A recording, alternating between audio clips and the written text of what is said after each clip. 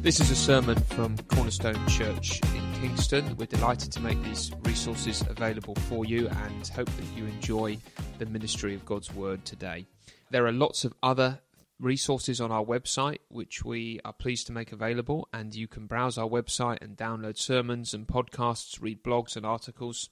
And if you've been listening for a while and you would like to get to know the church or for us to get to know you a bit, there is an e-contact card, a welcome card that you can fill in on our website, and we'd love to hear from you. Isn't this Mary's son and the brother of James and Joseph and Judas and Simon? Aren't his sisters here with us? And they took offense at him. Jesus said to them, "A prophet is not without honor except in his own town, amongst his relatives, and in his own home." He could not do any miracles there, except lay his hands on a few people who were ill and healed them. He was amazed at their lack of faith. Then Jesus went around teaching from village to village. Calling the 12 to him, he began to send them out 2 by 2 and gave them authority over impure spirits. These were his instructions. "Take nothing for your journey except a staff, no bread, no bag, no money in your belts. Wear sandals, but not an extra shirt. Whenever you enter a house, stay there until you leave that town. And if any place will not welcome you or listen to you, leave that place and shake the dust off your feet as a testimony against them." They went out and preached that the people should repent.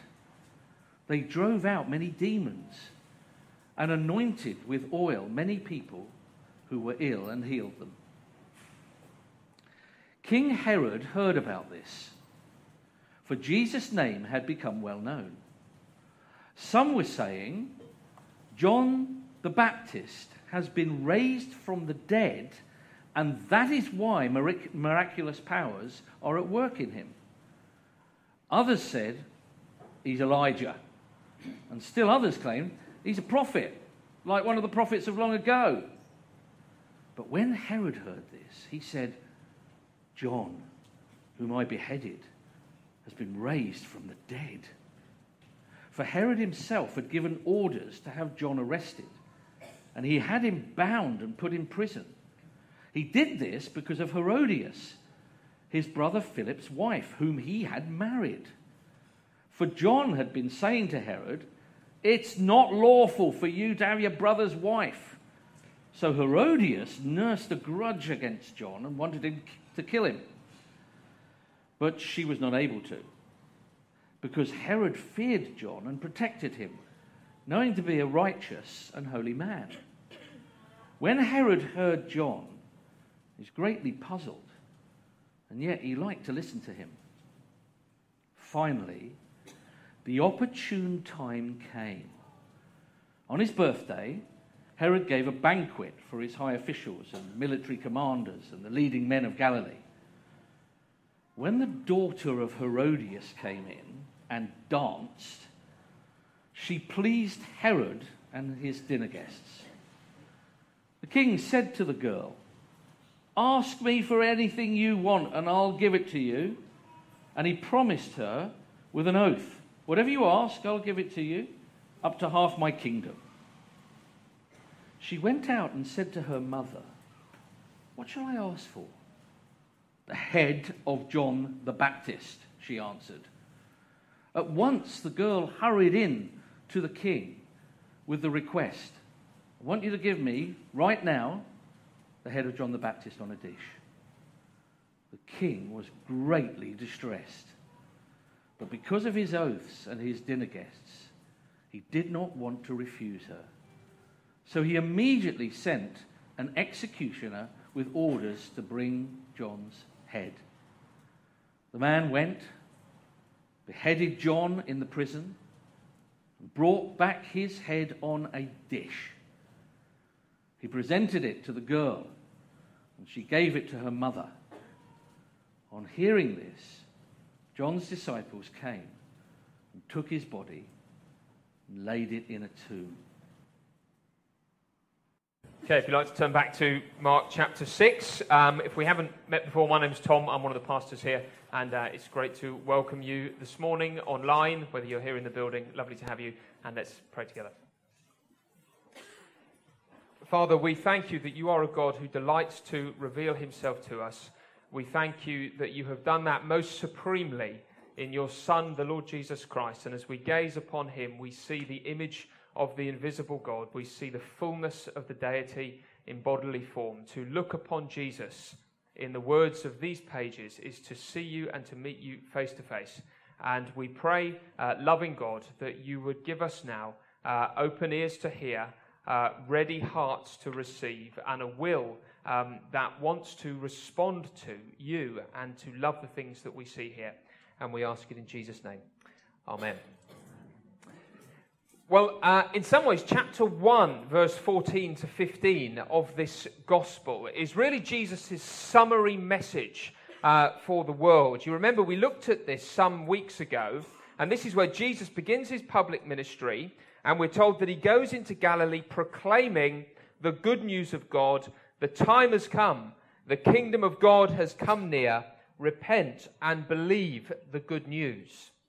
And on our journey through Mark's gospel, we've seen various reasons why people can't or won't respond to the gospel with repentance and faith. So we've learned that the Pharisees just couldn't repent because to do so it would be too much of a knock against their pride. They would have to give up their religious status and their position, admit that so much of what they taught was wrong. They would have to humble themselves in order to come into the kingdom, and they wouldn't do that. In chapter 5, verse 17, we saw those crowds who, when they heard about the amazing miracle that Jesus had performed on the demoniac, they pleaded with Jesus to leave their region.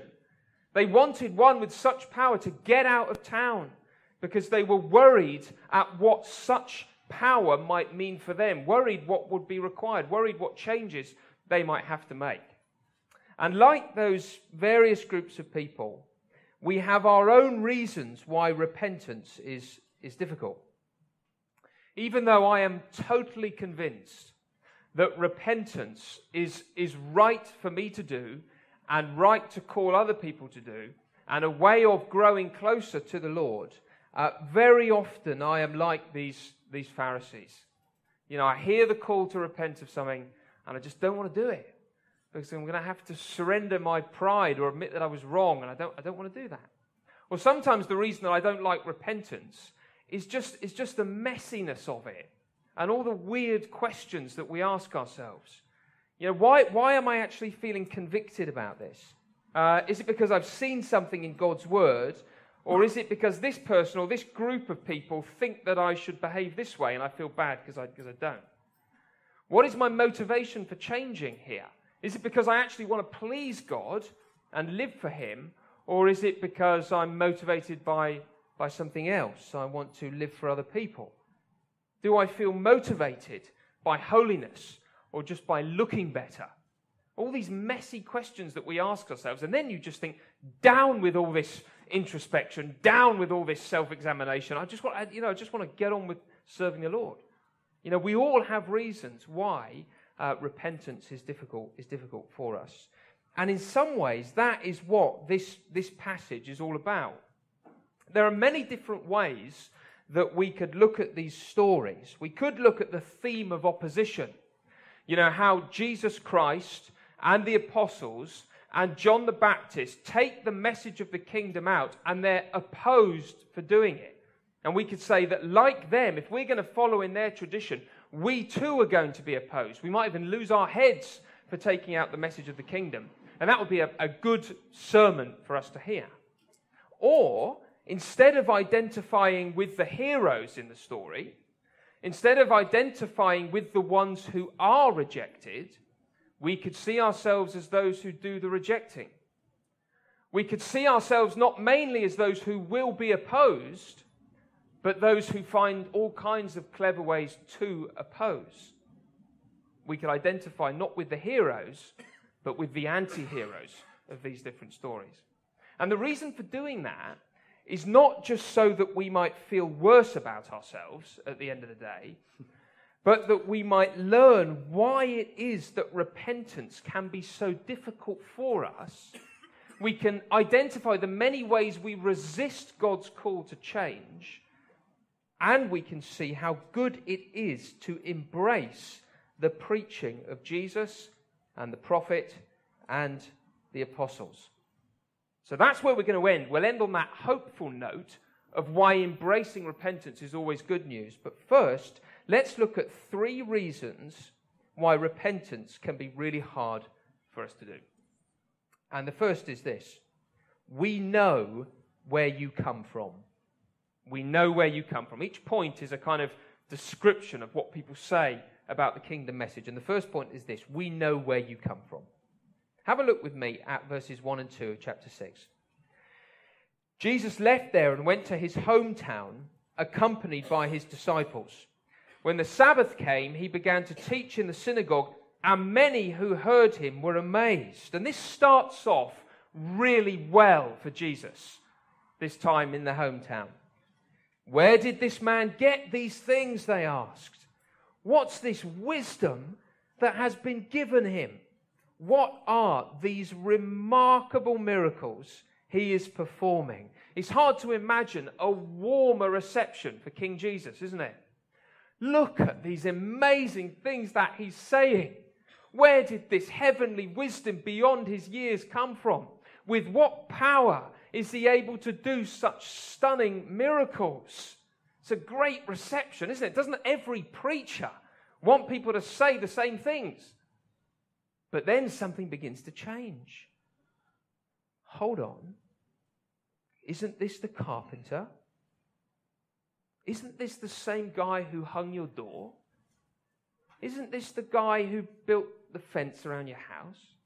Isn't this the one who put up that wardrobe for you, who built your bed? And don't we know his brothers? Don't we know that one who works in the bakery down the road? That's his brother.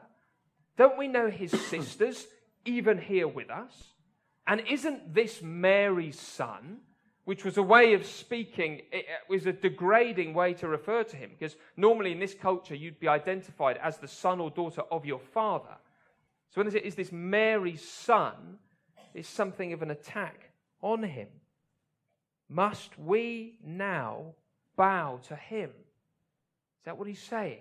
Is he bringing an authority claim on us, the people who know him best? If you know the Joseph story in the Old Testament, back in Genesis, there's a lot of similarities here between this and the Joseph story. Apart from Benjamin, Joseph was the youngest son of Jacob, and he was really his father's darling son. And if you know chapter 37 of Genesis, it's where Joseph starts to have these dreams. And this is what we're told that Joseph does with his dreams. So it's Genesis 37, verse 5. Joseph had a dream, and when he told it to his brothers, they hated him all the more. He said to them, "Listen to this dream I had. We were binding sheaves of grain out in the field, when suddenly my sheaf rose and stood upright, while your sheaves gathered round mine and bowed down to it." His brothers said to him, "Do you intend to reign over us?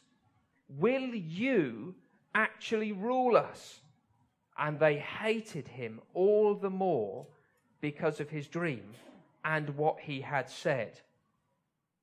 Now, Joseph may have been unwise or ill-advised to go sharing that dream. Okay, maybe he should have kept that to himself. But you see what they find offensive? That they, the hometown brothers, should bow to him. That's what the Nazareth crowd have understood. Something about Jesus being known to them and one of them made his teaching unbearable. The word here, to take offense, is the word from which we get scandal. And what it really means is they were scandalized by him. What he said about how people should respond to him in repentance and faith scandalized them. It was an offense to them to hear that kind of message from one they knew so well. And verse 4 to 5 is just such such a caution, isn't it? Jesus said to them, a prophet is not without honor except in his own town, among his relatives, and in his own home. He could not do any miracles there except lay his hands on a few sick people and heal them. He was amazed at their lack of faith. I think the first part of verse 5 is one of the most breathtaking verses in the Bible. He could not do any miracles there. Isn't that stunning? The Lord God himself, who fashioned the heavens and the earth, the one who raised a 12-year-old girl from the dead just by taking her hand, the one who healed a woman after 12 years of chronic sickness with just a touch, he could not do any miracles there. It's not an absolute claim, because he does do some, but I think the point is that when an atmosphere or a human heart is so completely closed off, so completely offended by Jesus, the setting is not right for a transformative work. It doesn't have to be the very last word for that town or for that heart, but the caution here is, what good can grow in a climate like that? And so what do we learn here about why repentance is difficult? Verse 3 again. Isn't this the carpenter? Isn't this Mary's son and the brother of James, Joseph, Judas, and Simon? Aren't his sisters here with us? And they took offense at him. Sometimes when it comes to repentance, we understand what God is saying and we just don't want to do it. But more often, we can be like this hometown crowd and find reasons why it's right for us not to do it. You might remember a few months ago, Ben used this great illustration of the inner barrister. I don't know if you remember that. When we're sat under the Word of God, or when someone brings a word to us and we feel particularly challenged or convicted by something, one of the things that happens in my heart, and I guess the reason it was such a good illustration is because it resonates with all of us, is that this trained, efficient, quality barrister then rises up from within my own heart and defends me against the charge of God's word and gives me all kinds of reasons why it's right for me, in my case, not to do what God is saying. And here's the thing, the more we know about Jesus, the more sophisticated that lawyer becomes. Because he can build us up with religious arguments. That's what's happening in verse 3. It's so interesting, isn't it? They've got truths about Jesus. Isn't this the carpenter? Well, yes, he is. That is true. Isn't this Mary's son? Yes, he is. Does he have brothers? Yes, he does. Are his sisters here with us? Yes, they are. They've got truths about Jesus which become reasons to dismiss Jesus. It should be the other way round, shouldn't it?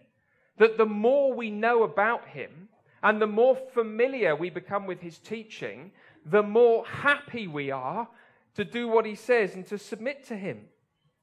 But here we see how truth about Jesus can become a tool against Jesus. Truth about Jesus can become a barrier to listening to Jesus.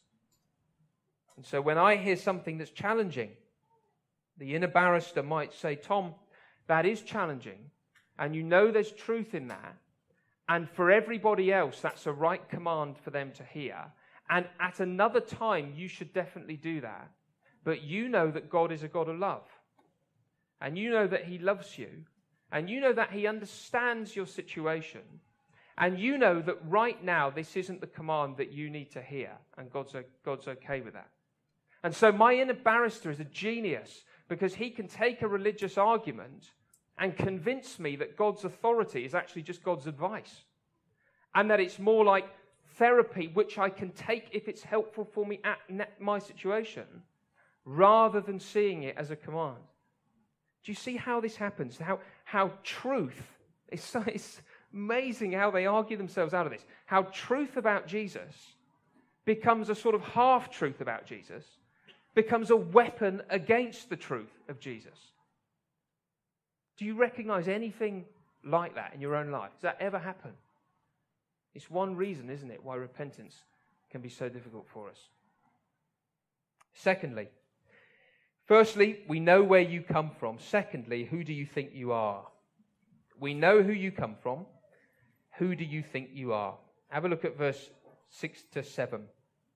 He was amazed at their lack of faith. Then Jesus went around teaching from village to village.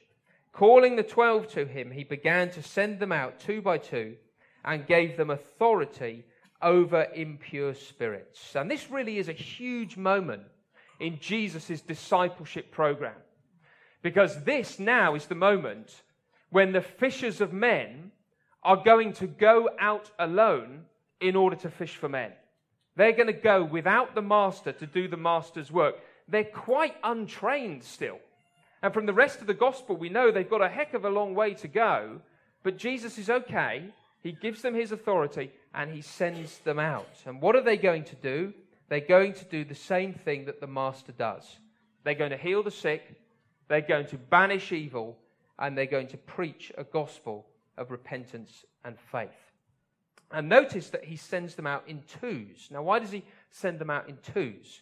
Well, you'll know if you've got another Christian in your workplace, or there's a couple of Christians in your mums and toddlers group, or you're not the only Christian who sends kids to that school, you'll know how nice it is to have a bit of Christian company in the world. There's an opportunity, isn't there? Even with just one other Christian in the office, you feel like as bold as a lion sometimes, because just one other is there backing you, one other to share the responsibilities and the burdens and the joys of being a Christian in the world. So part of the reason he sends them in twos is for fellowship. But there's a legal reason as well. Jesus wants them to go out with the testimony of 2 or 3. So he doesn't want them to just be the brand new, slightly eccentric preacher on the block who is going from village to village announcing this news from God. He wants them to go in 2s or 3s, so there's testimony to the truth. So that if they have to pronounce judgment on a place, there's 2 of them doing it. It's going to be cemented with the authority, with the witness of 2 or 3. And in verse 8 to 10, he instructs them like this: take nothing for the journey except a staff, no bread, no bag, no money in your belts. Wear sandals, but not an extra shirt. Whenever you enter a house, stay there until you leave that town. So this is Jesus' mission, and to go on it involves packing light. And the reason for this is because the apostles are to go out and to rely upon God, and they are to rely upon hospitality, the provision of other people. And this was a very big deal at the time. You know, if somebody came into your village square at night, it was the responsibility of the village to go out and provide hospitality, to welcome the traveller in, to give him or her bed and board. You know, that's what you had to do. And Jesus is saying that's what you need to rely on, the provisions of God and the hospitality of other people. And like the last scene, it all sounds, rosy until verse 11. And if any place will not welcome you or listen to you, leave that place and shake the dust off your feet as a testimony against them. It's a strange thing to do that, isn't it? Shake the dust off your feet as a testimony against them. Now, normally, that's the kind of thing that a Jew would do to a Gentile. So they would do that to the Gentiles because that was such a sort of final pronouncement upon them. But here Jesus is saying that, and we must do that even within the borders of Israel. And to shake the dust off your feet was really a way of saying, we confirm the decision that you have made. You have chosen to stay out of the kingdom, and so stay out of the kingdom you will. We leave you to your decision. We leave you to your choice. And as you can see here, there are really no other options but to receive the apostles or to refuse the apostles. You're either going to take them for a salvation word or judgment is going to come. There are no in-betweeners when it comes to the apostles' word. You either receive or you refuse. You either show hospitality or you show hostility. That's the way it goes. Now, in our day, we like to be way more diplomatic about Jesus than that. We like to sort of stand above him and say, well, there are bits of him that I want to receive and show hospitality to, like his morals, like what he says about love, like how he upends the system and is good to the poor. But there are bits of him that we want to show hostility to and refuse, like when he commands me to submit to him and that I should repent of my sin and follow him as the one true exclusive Lord of heaven and earth. We want to sort of stand above and say, this bit hospitality, this bit hostility. But that diplomacy is really just a way of saying, I will not have the Bible Jesus in my life. I will not have him as he is. I'll have the one that I want. And so the apostles are going out. Some will refuse, some will receive. And although we're not told exactly why some will refuse, the clue has got to be in verse 12. This, in some ways, is the summary verse of this section. They went out and preached that people should repent. When the apostles go out, they are not creating a message, they are bringing a message. They are not going to the towns and villages and saying, between us, let us create a message from God together, one that we can all get on board with, one that we can all submit to. They are announcing a message from heaven for the people. It comes with that authority claim. See in verse 7, what are we told about their authority? He, that's Jesus, gave them authority. They are not coming in their own authority. They are bringing the announcement of Jesus. They are coming with his authority. And that's what makes it hard for us to repent. If we could create a Jesus in our own image, then we would all be Christians, wouldn't we? We would all be Christians. But he comes through his apostolic word and he announces to us what is true, and heaven's authority comes and it makes a claim on our lives. It is not up to you or me to create the message. This is what it is, and the way to respond is repentance. And for lots of us, lots of the time, we just think, who do you think you are? Or more honestly, who does Jesus think he is to make that claim upon my life? That's another reason why it's so hard for us to repent, isn't it? We can know too much sometimes, but also we resist this announcement from heaven upon my life, this announcement that I can't create, but must submit to. Thirdly, how dare you say that to me? Okay? How dare you say that to me? And now we're looking at verse 14 to 16, this Herod story. King Herod heard about this, the apostles going out, the word of Jesus going out, for Jesus' name had become well known. Some were saying, John the Baptist has been raised from the dead, and that is why miraculous powers are at work in him. Others said he's Elijah, and still others said he's a prophet, like one of the prophets of long ago. But when Herod heard this, he said, John, whom I beheaded, has been raised from the dead. And if that is true, he is right to be spooked. It's one thing having a headless prophet walking around speaking to people again. It's quite another thing if you are the one who took his head off. He is right to run and hide if that is true. Now, this is a little bit of a weird bit in the story because there's a bit of a break, and this is like a flashback where we're going back in time to find out why John might think that, why Herod might think that, rather. In chapter 1, verse 14, we're told that John the Baptist was arrested and taken to a place called the Black Fortress. That's where Herod Antipas lived. That was one of his bases, the Black Fortress. And why was John taken there? Well, because of verse 18. For John had been saying to Herod, it is not lawful for you to have your brother's wife. And this is one reason why his head is going to come off. Because John refuses to talk about sin in general ways which we can all agree with. It's very easy to do that. I have to tell you as a preacher, it's very tempting to do that. It's very tempting to just talk about sin in general ways that we can all agree with, but doesn't quite sort of land. John would not do that. He was specific about sin. He gave detail to sin. He coloured it in. You have got your brother's wife. He is still alive. That is not lawful. It's a specific, targeted preach against his sin. It's interesting, isn't it? And Herod is such a model because there's a sense in which he really doesn't like that message because he's not actually going to repent. But he also loves having John around and quite likes to hear it. And he's sort of perplexed by him, but wants to protect him.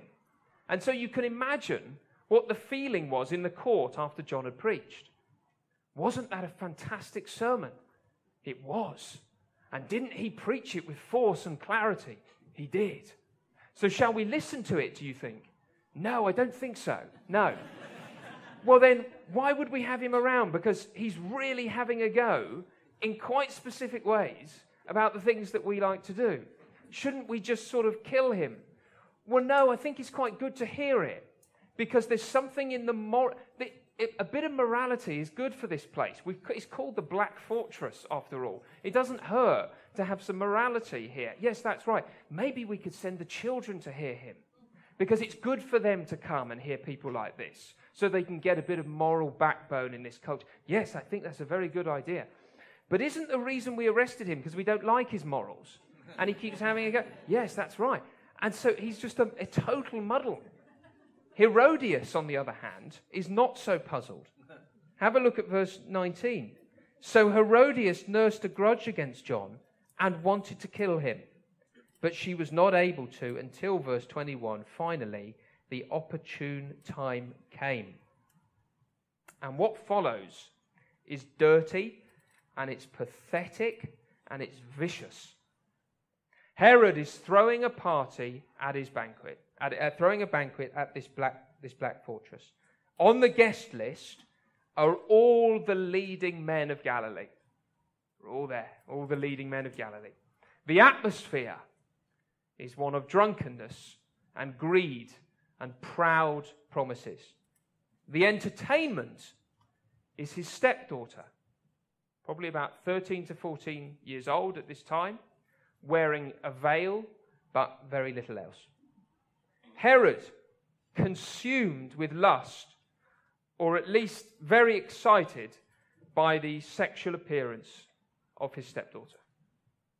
The promise he makes, a drunken attempt to show off, prove how powerful he is by showing what he can give away.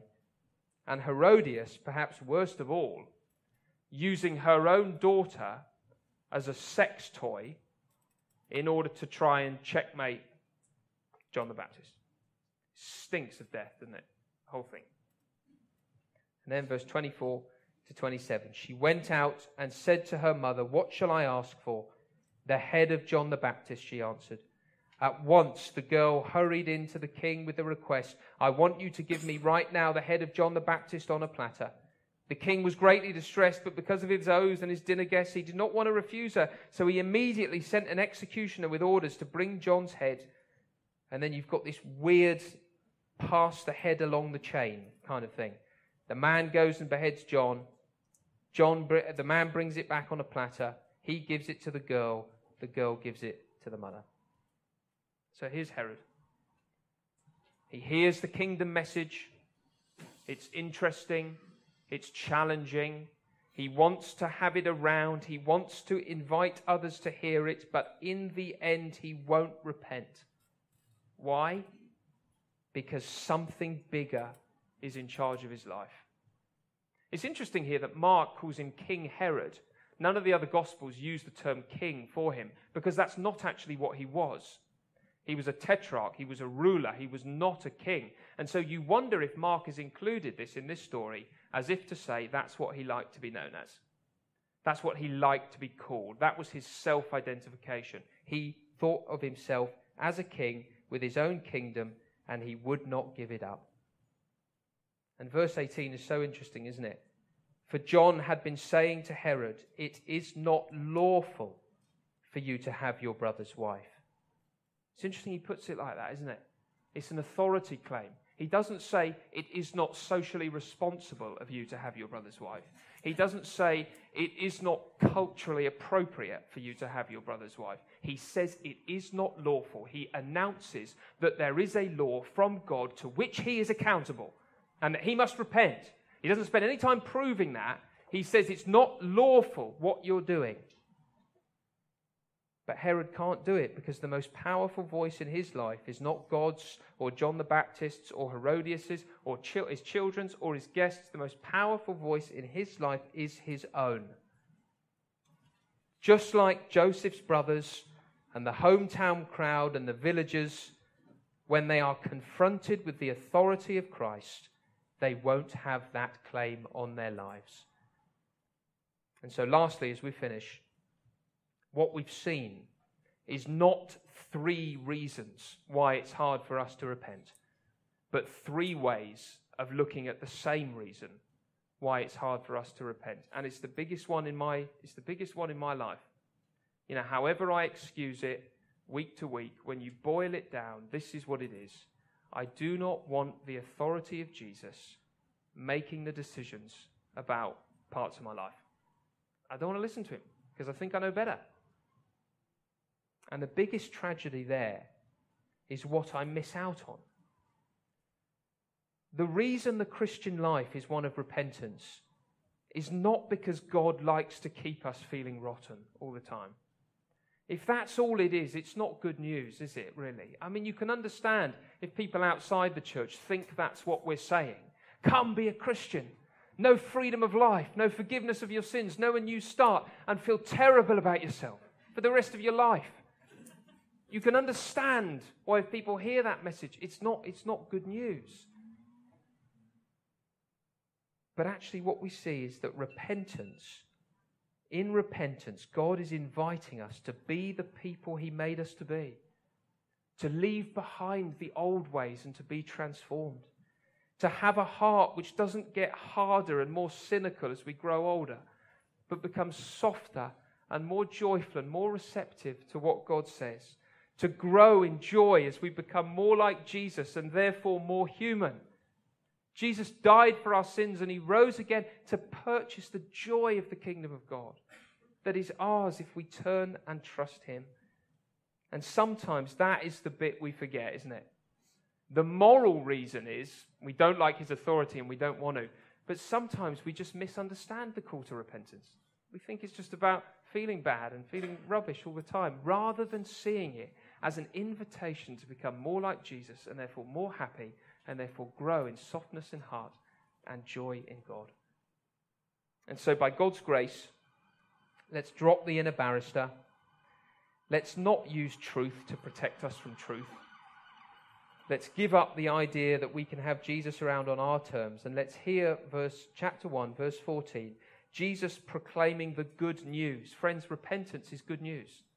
The good news of God. The time has come, he said. The kingdom of God has come near. Repent and believe the good news. Let's pray together.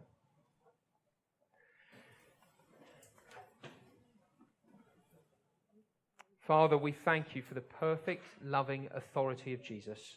Help us not to resist it, to oppose it, to refuse your call, but to humbly bow to you and to see that as such kind, good, helpful command to follow you and to grow in the joy of the kingdom.